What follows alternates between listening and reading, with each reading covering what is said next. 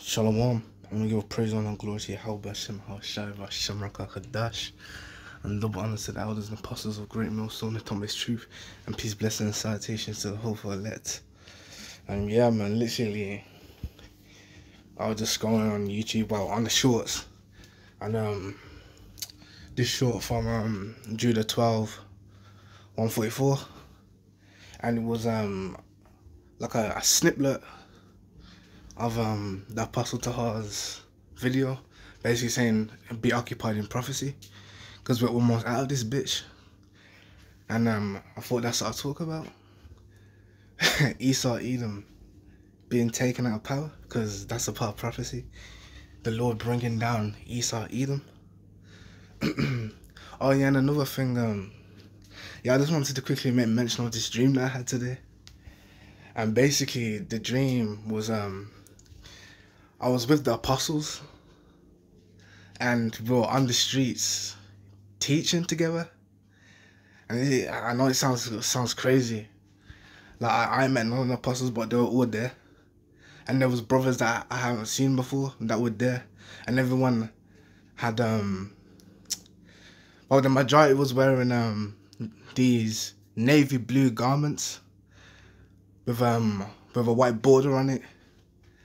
And the apostles had different garments on.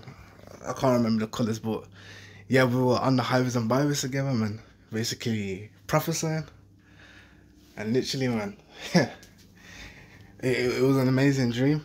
It was an amazing dream to be out there with the apostles and the other brothers, man. It was absolutely amazing. And who knows? We know that spiritual power's coming. And if I can fly, what shall I say, when I do fly, I'm heading over to Babylon, man. I'm gonna visit all the brothers, man. I'm gonna visit all the brothers.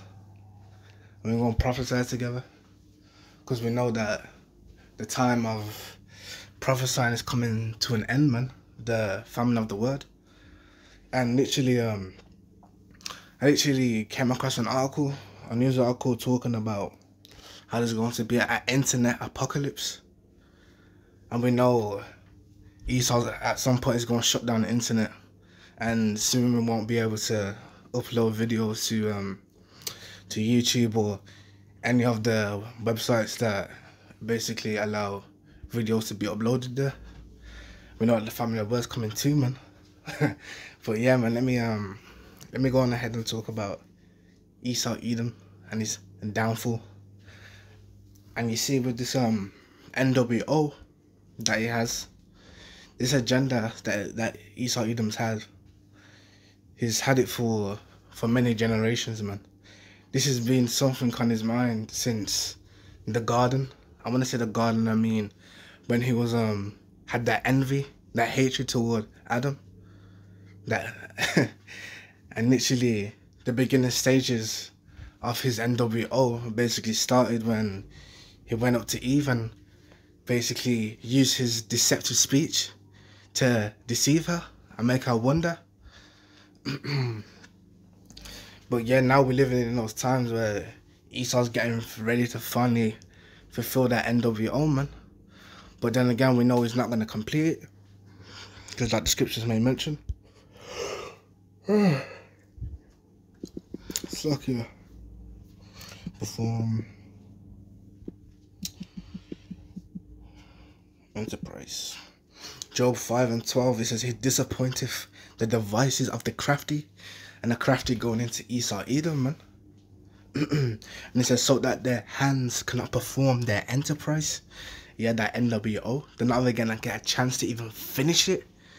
They're going to be setting it up. And while they're setting it up, the Lord gonna execute those judgments. He's gonna send those plagues, man. The Lord have power of the plagues. And like he makes mention, man. Job 20:23, it says, when he is about to fill his belly, God shall cast the fury of his wrath upon him, and he shall rain upon him while he is eating. So yeah, while he's in the midst of setting it up, man, the Lord gonna have those icy beams come from a faraway country, man, or faraway countries, and they're gonna come over to Babylon. Slocky. Slocky, I should just turn to look out the window and there's a cat in the garden. A white cat. Or should I say a black and white cat in the garden. Just chilling. But, yeah, carrying on. Yeah, the Lord gonna send those intercontinental ballistic missiles, man. And those missiles are gonna come from the heavens. Like, literally, the whole purpose of those missiles is to destroy, man. As he makes mention in the book of Isaiah. Isaiah 54:16, and it says, "Behold, I've created a smith that blows the coals on the fire." We know that smith is someone that makes weapons. But because it's prophecy, we got to talk about it in this age. So the modern day smiths of today would be the scientists. And now the cat's just staring at me through the window. Salakia. Just watching me, man. Go about your business, cat. Yeah, like I was saying,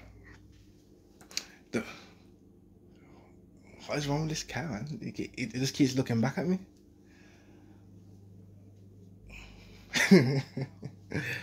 Oh man, this cat's funny, man. Now he's walked all the way to the back of the garden to look at me. But let's carry on. Yeah, the modern day smith being the German scientists, and the German scientists were the first ones to come up with those atomic bombs, and literally some of them went to America and some of them went to Russia, and that's why America and Russia have the best nuclear capability out of all the other countries, man.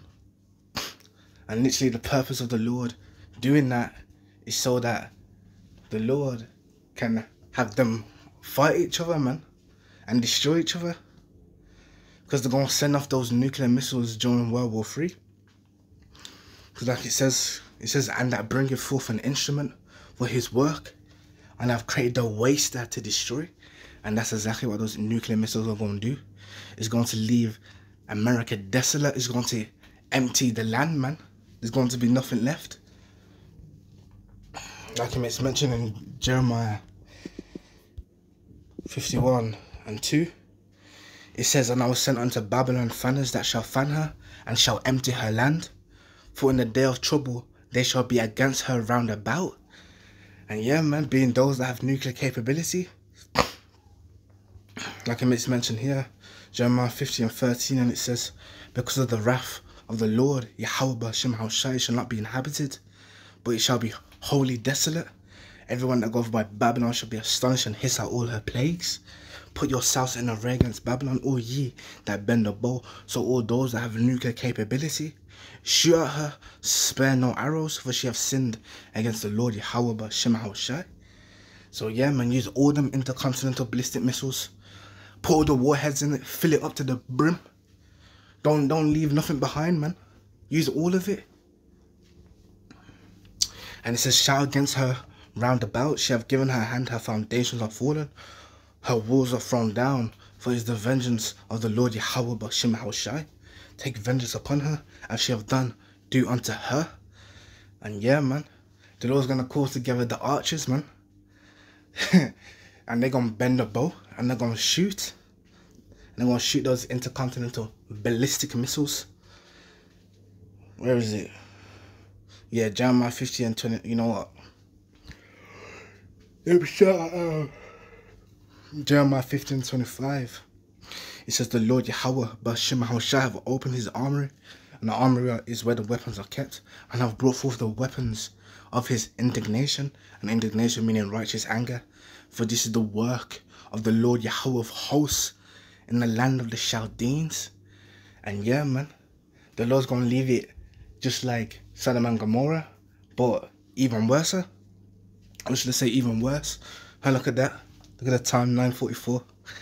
Well, praise to Yahweh Shai, man. Cool, Lord Yahweh Shai. And let me head on over to Isaiah 13 and show you what the work is. This is the work of the Lord Yahweh of hosts. And it says, "And Babylon the glory of kingdoms, the beauty of the Chaldees' excellency shall be as when God overthrew Sodom and Gomorrah. And we know he did that with fire and brimstone meaning sulfur. And sulfur is highly flammable. And it says, and Babylon, it's lucky I just read that. Verse 20 says, it shall never be inhabited, neither shall it be dwelt from generation to generation. Neither shall the Arabia pitch tent there, neither shall the shepherds make their fold there. So again, no one won't be dwelling in America no more. Because everything's going to be gone. It's going to be left as a desert, man. As it made mention, it says, neither shall it be dwelt from generation to generation. So yeah, people won't be having kids there like what's going on now, man. It's going to be left desolate, man. Or should I say, it's going to be inhabited by desert creatures, as it makes mention in verse 21 here. It says, the wild beasts of the desert shall lie there, and their houses suck here.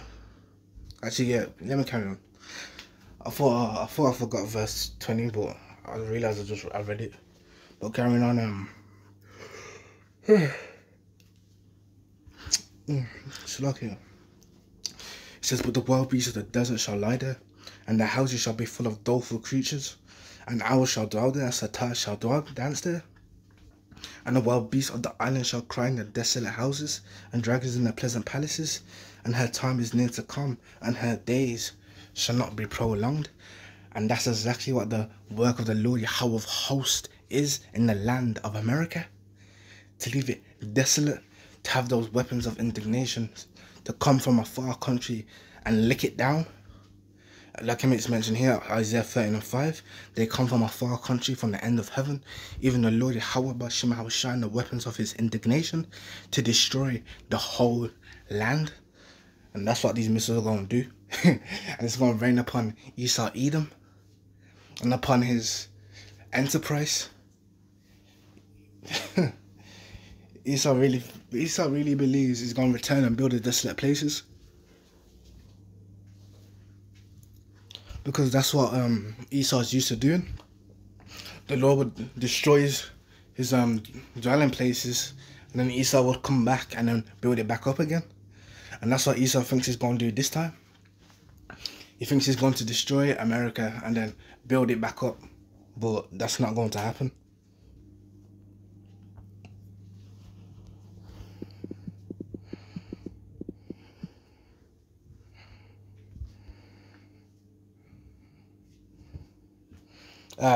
Isaiah 24:20. It says, the earth shall reel to and fro like a drunkard.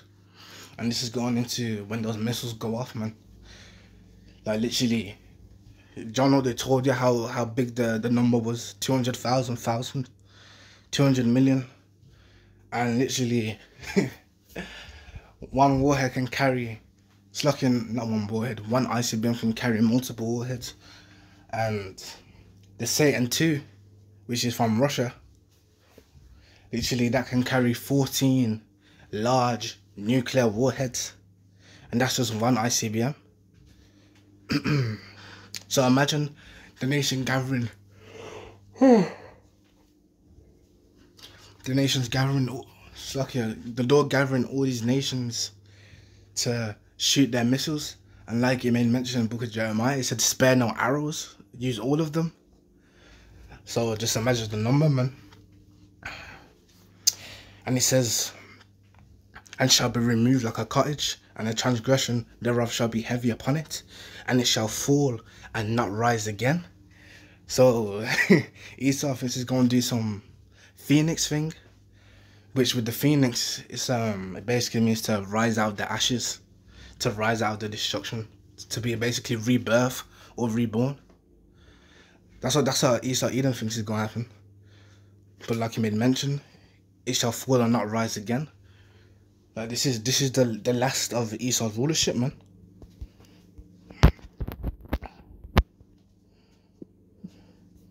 Second Address 6 and 9. It says, for Esau is the end of the world, being an end of an age. So this is the end of Esau's rulership, man. So once Esau does whatever he needs to do, to fulfill prophecy, he won't be coming back up again. Like, this is his last time, man. This is the last time of the rulership of any heathen. After Esau goes down, literally, like, it's gonna be our time to rule forever and ever, even ever and ever. And it says, and Jacob is the beginning of it that followeth. So yeah, man, that's why the Lord Yahweh Shai is coming back to claim what's his and to give rulership or the kingdom to Israel, or should I say the 12 tribes of Israel. And just like the saints back then, man, they've been waiting for this. Let's get it.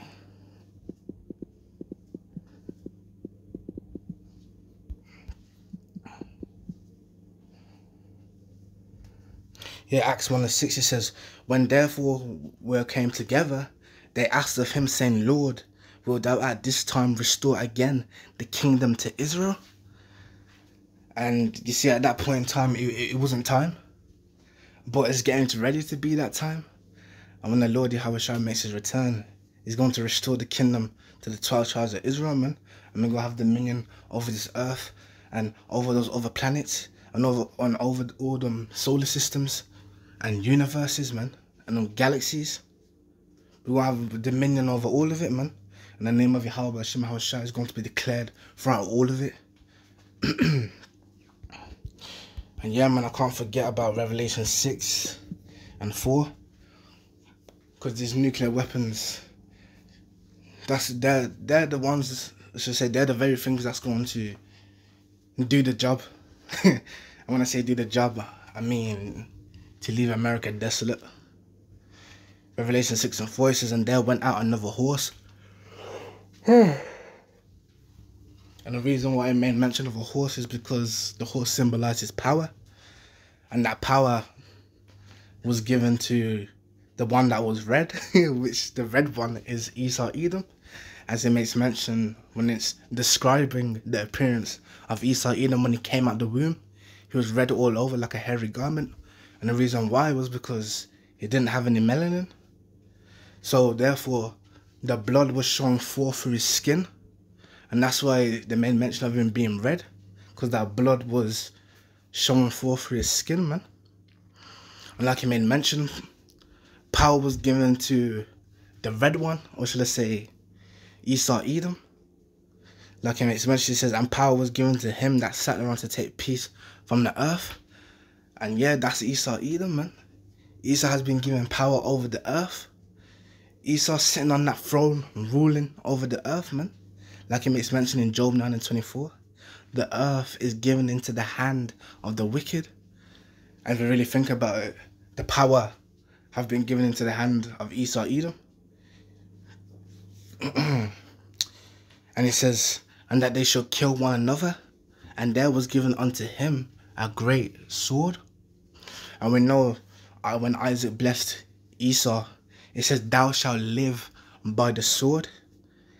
So their main weaponry or their main thing they're going to do is kill.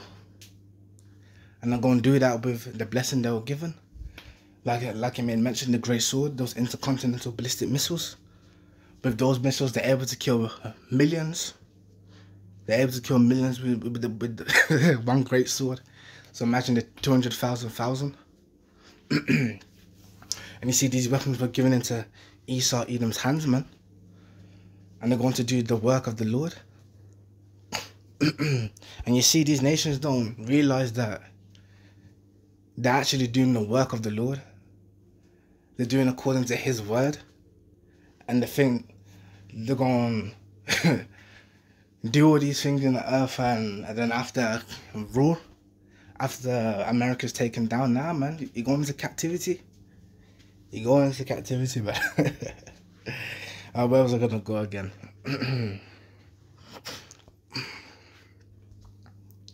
Actually, let me head on over to Isaiah 34 and 5. It says, for my sword shall be bathed in heaven. BIB in that intercontinental ballistic missile, or should I say the ICBMs, because there's going to be more than one. And yeah, with these ICBMs, they get fired off and they go all the way up into the heavens, man.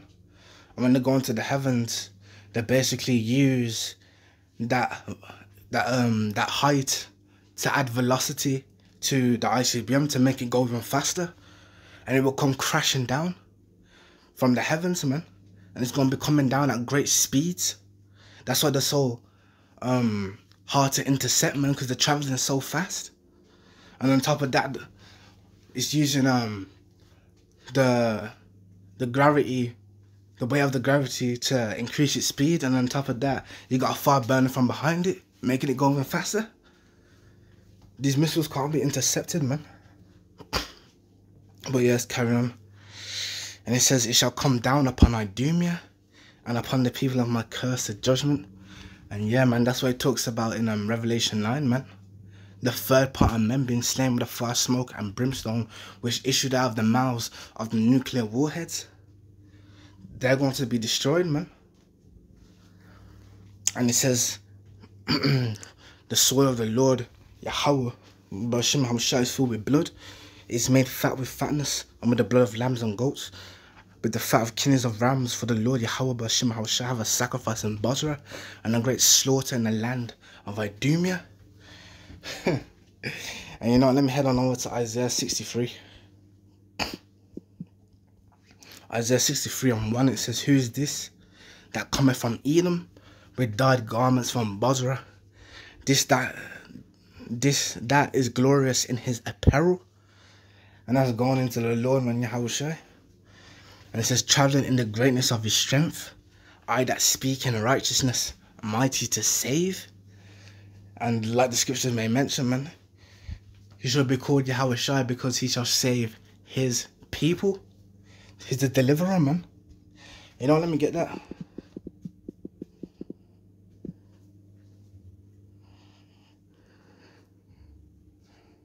Yeah, Matthew 1:21, it says, and she shall bring forth a son, and thou shalt call his name Yahushua, for he shall save his people from their sins.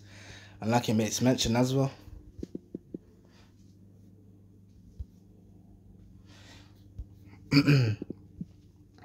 Romans 11:26 says, and so all Israel shall be saved, as it is written, there shall come out of Zion the deliverer, and he shall turn away ungodliness from Jacob.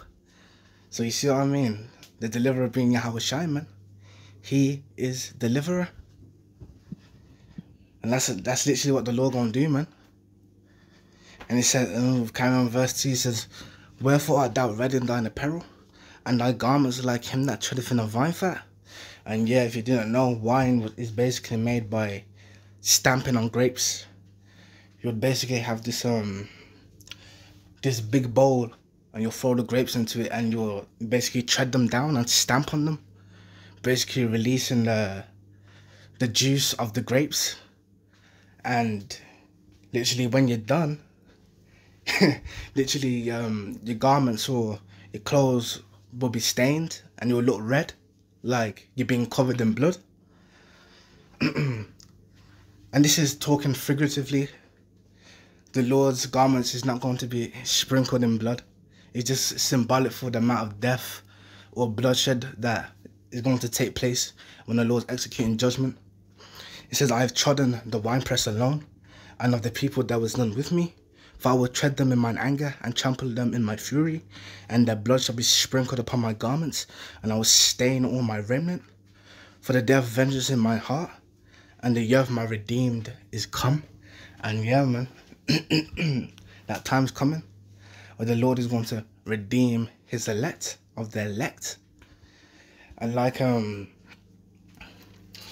made mention, he is thy redeemer, the Holy One of Israel, and is going to send his son to do the delivering, man, and redeem. Like it makes mention as well in the second address, Son declared ascending. Second address 13 and 31. It says, and one shall undertake to fight against another, one city against another, one place against another, one people against another, one realm against another. And literally that's basically going into civil war, literally nation against nation, meaning someone from the nation of Elam fighting against someone from the nation of Edom, someone from the nation of Moab fighting against someone from the nation of Ammon, and so on. And then it also goes into like it makes mention about the realms, and the realm meaning a kingdom. So one kingdom versus another. So there's going to be many wars, man, going on. Like different types of wars, man, going on. And that final war, which is known as the war in heaven, when the Lord makes his return, is going to be fighting against these nations, man. And it's going to be the kingdom of Esau versus the kingdom of Jacob. And carrying on, it says, and the time shall be when these things shall come to pass, and the sign shall happen which I showed thee before. And then shall my son be declared, whom thou sawest as a man ascending. And that's, you know, the Apocryphal canon. Because this is mentioned in the Old Testament. Acts 1 and 9, man. Where the Lord was received into the cloud, man. Or chariot. And it says, and when all the people hear his voice, every man shall in their own land leave the battle they have one against another. And a numerous multitude shall be gathered together as thou sawest them willing to come, and to overcome him by fighting. So there you go, man. These nations that have been gathered are going to try and turn against Yahushua, and they're going to fight him. But we know Yahushua going to be in his chariot, because like he makes mention up here. Where is it? Yeah, here we go. 2 Corinthians 13 and 9, it says, and lo, as he saw the violence of the multitude that came, he neither lifted up his hand, nor held sword, nor any instrument of war. And the reason why is because he was sitting in his chariot, man. Literally, his chariot is his weapon. And he's going to command his chariot to release that concentrated fire, man. As it makes mention. But only I saw that it sent out of his mouth, being the mouth of the chariot, as it had been a blast of fire, and out of his lips a flaming breath, and out of his tongue he cast out sparks and tempests. And they were all mixed together, the blast of fire, the flaming breath, and the great tempest, and fell with violence upon the multitude which was prepared to fight, and burned them up every one, so that upon the sudden of an innumerable multitude nothing was to be perceived, but only the dust, as well as smoke. When I saw this, I was afraid. So you see, the Lord going to destroy these nations, man. And to add on to that, 2 Corinthians 13 and 49, now when he destroyeth the multitude of the nations that are gathered together, he shall defend his people that remain. So you see, the Lord gonna make war with NATO and the EU. And also BRICS, those nations that have been joining together. And let me head on over to Revelation 17 and 12, and it says, yeah, it says, and the 10 horns which thou sawest are 10 kings, which have received no kingdom as yet, but receive power as kings 1 hour with the beast. And the 10 horns being the European Union. And it says, these shall make war with the Lamb. And we know the Lamb is Yahushua, because he was slain from the foundation of the world, the perfect sacrifice, the perfect atonement for the sins of the elect. And it says, and the Lamb shall overcome them, for he is the Lord of lords and King of kings. And they that are with him are called and chosen and faithful, being the saints. And like he makes mention in the book of Jude, man. Let's see what the saints are going to do with the Lord. Jude 1 and 14.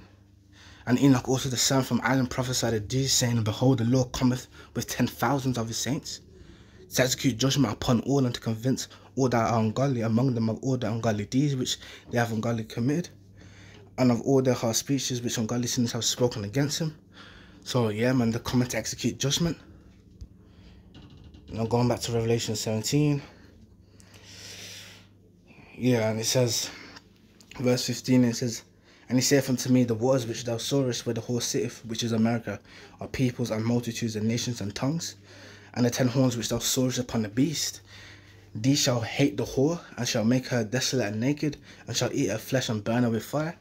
So yeah, man, now when the EU are going to be angry at America, and then gonna fire their missiles, man, their nuclear missiles, And it says, for God hath put it in their hearts to fulfill his will, and to agree to give the kingdom unto the beast until the words of God shall be fulfilled.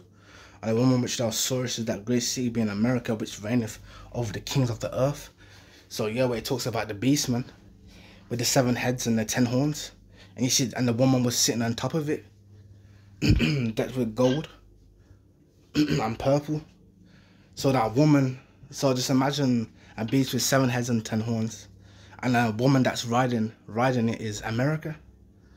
Basically, America has control over NATO and the EU, man. Basically. But yeah, man, I hope this was edifying. I want to give a praise, honor, and glory to Yahweh, Shem HaShai, Shem Rakakadash, and Shalom.